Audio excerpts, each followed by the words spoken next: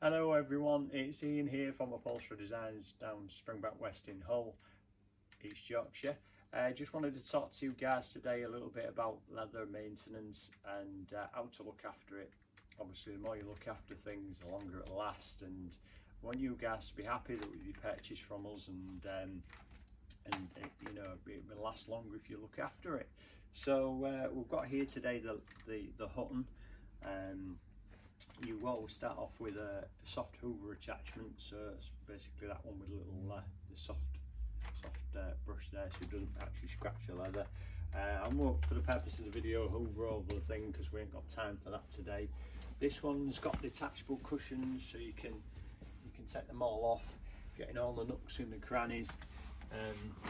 It's also got the detachable seat cushions, so it's velcroed as this one, so the cushions don't slip. Give it all a good hoover. And also it's got the recliners, so you can get your hoover in there, give all the action a good suck and a hoover, get all the dust and everything from there, and the kids' sweet wrappers, because as adults of course don't use sweets, you know, we don't touch those. And so once we've done all of that, pop it all back, and then we always do use the leather cleaner first, but that's the real important thing, the protection cream. So I'll do that first. I'll do the cleaner first, protection cream. So we've got a sponge. It's just a spray on application, just a couple of squirts. Sometimes if it's really ground in, you can get a little bit of a lather go into with a sponge, and you get a little bit of a foam.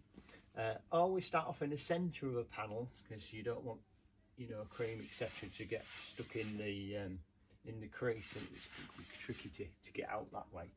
And just gentle circular motions. Like I said, I'm just doing a quick demo for you here. It's important. You read all of the instructions on the back. So obviously testing inconspicuous spot, that kind of thing.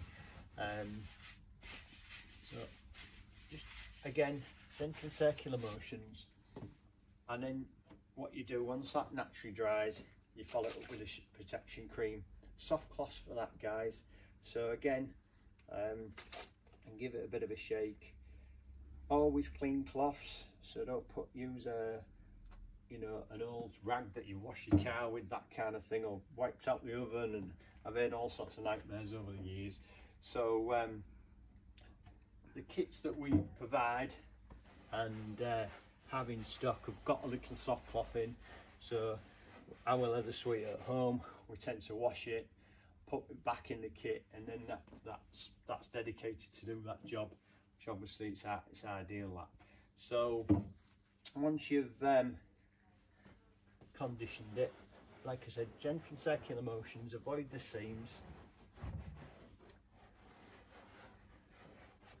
Arms areas and headrests usually get a little bit more wear and tear, especially with people like me who've got very little hair. So all the naturals that come out of us, and recommend 2 coats of the protection cream. So any questions at all, just, you know where we are. Give us a tinkle, pop in, but just thank you very much for watching.